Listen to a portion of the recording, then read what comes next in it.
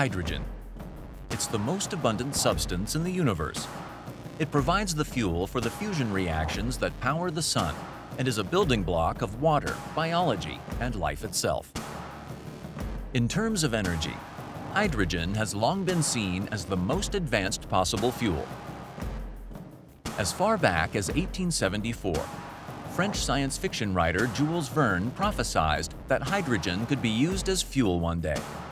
And in 2003, then-President George W. Bush proposed a research program to develop hydrogen-powered automobiles in less than 20 years.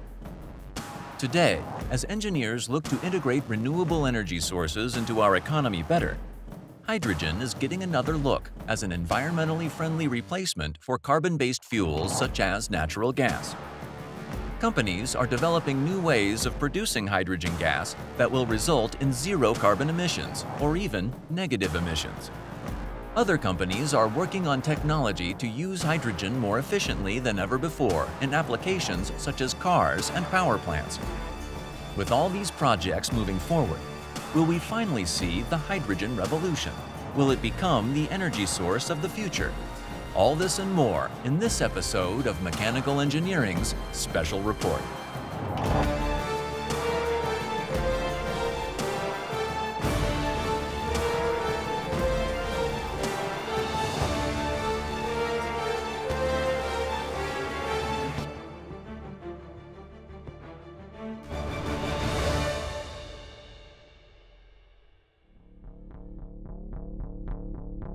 A hydrogen atom is about as simple as you can get. One electron circling one proton. Hydrogen is incredibly energy dense, meaning that burning a pound of hydrogen releases more than twice as much energy as burning a pound of gasoline or natural gas. All that chemical reactivity has a downside. Most hydrogen on Earth is locked up in compounds. To get hydrogen gas, you have to break apart those chemical compounds, which itself takes energy. That's why engineers say that hydrogen is an energy carrier, not an energy source.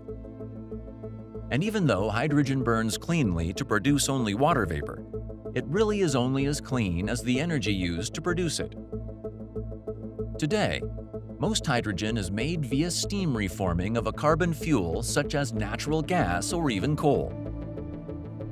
The carbon breaks apart water molecules in high-temperature steam to produce hydrogen gas and carbon dioxide.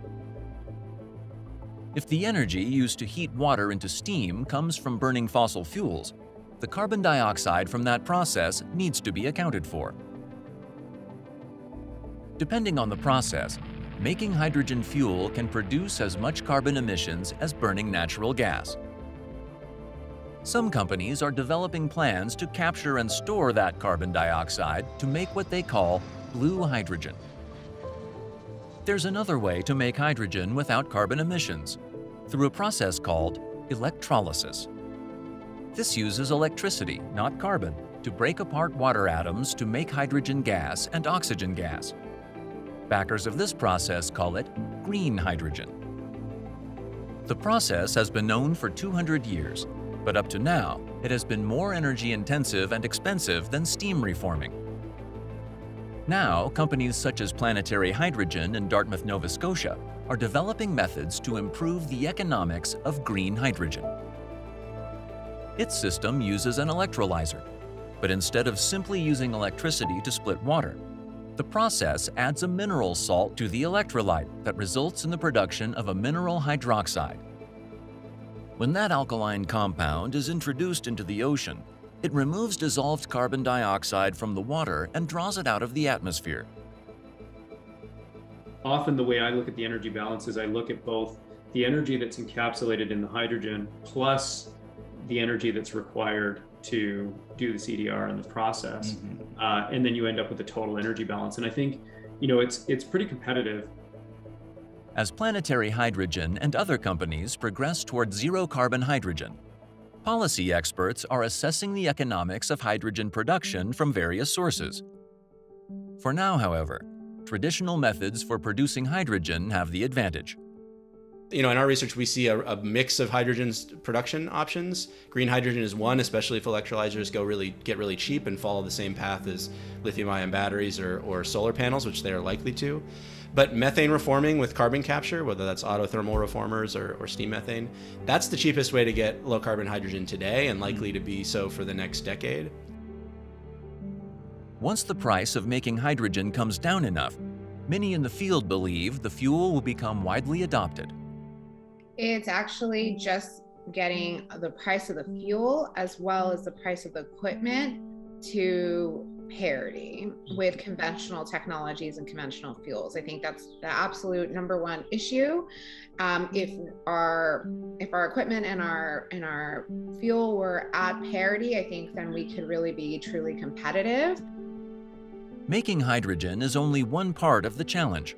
While hydrogen is a good energy carrier, using it to replace carbon fuels has not been cheap or easy. One of the most promising technologies for using hydrogen is fuel cells. Fuel cells work a bit like batteries. They separate ions from electrons to produce an electric current without any moving parts. In that way, hydrogen fuel cells can be quiet, efficient, and clean. Hydrogen fuel cells have been long used in space missions, and automakers have put them in cars and buses to make hydrogen-powered vehicles. They can also be used in stationary applications, such as providing electricity for homes and businesses like hospitals, grocery stores, and data centers. While hydrogen fuel cells for transportation could virtually eliminate pollution from that sector, the fueling infrastructure is lacking, and the cost of fuel cells is far above that of lithium-ion batteries used in electric vehicles such as the ones from Tesla. Even so, fuel cells could have a bright future. And so I'm an engineer, and it's exciting to talk to engineers, but there is not enough systems level thinking when it comes to the clean transportation and energy revolution that we're pretty much embarking on. It's going to take every type of technology, and fuel cells certainly can provide the backup power, baseload power. It can decarbonize pretty much the entire transportation sector, and just not just what we think of when we think about vehicles, or surface vehicles. It can be that farming tractor, that's exposing many farm workers to carcinogens. It could be drones. It could be things that we don't even think about yet, which is like urban air mobility options. Like all of a sudden there's going to be air taxis that will be operated from by a fuel cell. So there's a lot of different roles that fuel cells can play essentially. Hydrogen can also be burned like natural gas. In fact, the gas lights that lit up cities before electricity were fueled by a combination of hydrogen and carbon monoxide. When hydrogen burns, it produces only water vapor as exhaust, making it a low-pollution alternative fuel. It can be used in any engine that uses natural gas. But as one Department of Energy paper put it, getting an internal combustion engine to run on hydrogen is not difficult. Getting an internal combustion engine to run well, however, is more of a challenge. Some of these challenges for automobile engines include premature ignition and backfire. But since they draw on existing automobile technology, hydrogen-burning internal combustion engines may have some cost advantages over fuel cells for powering cars. And both technologies could have advantages over electric vehicles in terms of weight and the time required to refuel. Another technology that can use hydrogen is gas turbines, which are found in many power plants. Companies such as Siemens and GE already produce gas turbines that can burn a mixture of hydrogen and other gas byproducts from refineries and industrial sites. GE Gas Power is developing projects to adapt gas turbines for power plants to run on hydrogen. So the great news here is that all of our gas turbines are capable of operating on blends of hydrogen and natural gas. So in the specific instance of the Long Ridge Energy Terminal in Ohio, it's a 7HAO2 gas turbine. We're able to use the gas turbine as normally configured for operating on natural gas for the initial blend of hydrogen and natural gas. The changes that are being made are around having to blend hydrogen into the natural gas, but we're leveraging the existing capability of the gas turbine. The hope is that hydrogen made from renewable power can serve as a form of energy storage. Electricity would be used to produce green hydrogen, which could be stored for months in subsurface rock formations, much like natural gas is stored today.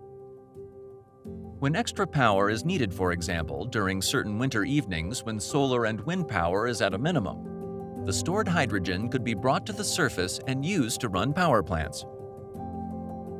In that way, the entire power system could become free of carbon emissions and still be as dependable as the one we count on today. The promise of a hydrogen supply chain is that the fuel can be made from carbon-free renewable or nuclear power and used to replace natural gas and other carbon fuels in applications such as transportation and electric generation. Now imagine a world where you're producing all this hydrogen from renewables, you are storing it, whether in pipelines or tanks or caverns. When you have extended periods where you don't have enough solar and wind, well, now you can open the valve on that pipe or that tank, and now your gas turbines come online and they basically support the grid. But more work needs to be done. Carbon-free hydrogen production is still more expensive than conventional steam reforming processes. Fuel cells need to demonstrate better reliability and cost reduction. Hydrogen transportation and storage networks have yet to be built. How far are we from seeing the hydrogen revolution? I would say that we are literally on the verge of basically the tipping point for hydrogen. I mean, there's so much push for it globally. There are formal plans, there are formal agreements. I'm telling you, the minute that we get cost parity or close to it at least, we certainly are in business because there are operational advantages to it. People are already doing that with forklifts. They're choosing them based on just operational efficiencies. So I think that we can see that kind of transition in other heavy-duty industries as well. Hydrogen may be the energy solution that will help us transform away from fossil fuels. However, the how is a work in process. The energy battle is a race, and the first to devise an energy-efficient, low-cost solution will win. Be sure to learn more about the future of energy in upcoming episodes of Mechanical Engineering's Special Report.